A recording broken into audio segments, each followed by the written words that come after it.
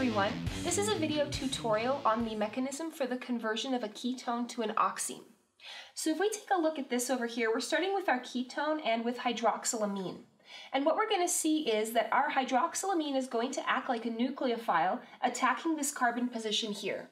The reason that carbon is such a good attack point is because it's attached to an electronegative oxygen, which is going to be pulling at the electrons, causing that carbon to become slightly positive. So over here, this one, attracted by that partial positive on the carbon, is going to come and attack that position. Now that carbon would then have too many bonds, so that's going to cause this pi bond to kick up and dump the lone pair electrons onto this oxygen. What we have now formed is a tetrahedral intermediate. So a tetrahedral intermediate means that the carbon is tetrahedral or sp3 hybridized, and intermediate because it's not going to be staying that way, it's not very stable. When you have a carbon that's sp3 hybridized, it is not very stable when it's attached to more than one electronegative group. It needs to ultimately get back into the sp2 hybrid. So over here, what we're going to see is this oxygen with that negative charge is going to get protonated. So it's going to take the hydrogen off of this nitrogen position and protonate itself.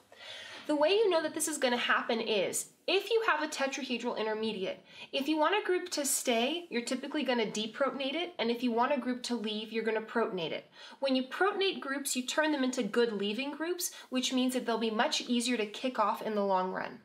So what we're going to see is this proton transfer occurs, and we have this compound over here, still a tetrahedral intermediate, but all the charges have been removed. Now we're going to be ready to convert back from sp3 over to the sp2 hybrid. So the lone pair on this nitrogen is going to get pushed down in order to form that pi bond. And when these electrons push down, this OH group is going to get kicked off because the carbon can't exceed the octet. So this is what we're going to be left off with. So the final thing we want to do is just make sure that we eliminate as many charges as possible. We don't want to have any charged species left on this compound over here.